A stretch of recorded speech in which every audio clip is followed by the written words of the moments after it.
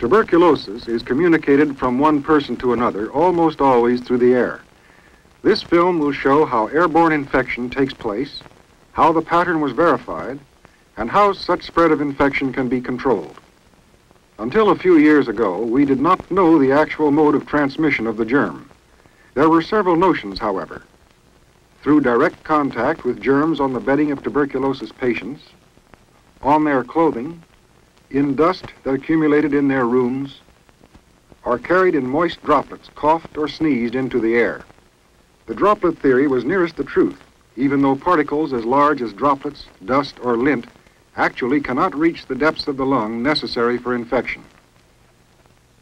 Transmission begins at the source, usually a person with open, untreated tuberculosis. To understand how it happens, one must know the particular mechanics involved. Strong expiration, such as sneezing or coughing, blasts forth air from the lungs. At the same time, it shears off droplets from the secretions lining the respiratory tract. Once outside the body, these droplets, the larger of which we see as mist, evaporate rapidly. Their solid residue, called the droplet nucleus, may contain one or more tubercle bacilli.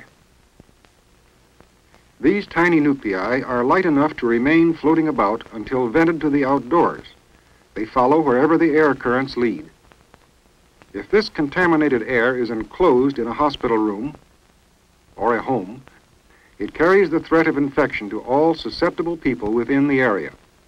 At some moment in this exposure, the susceptible person inhales an infectious particle, drawing it into his lungs.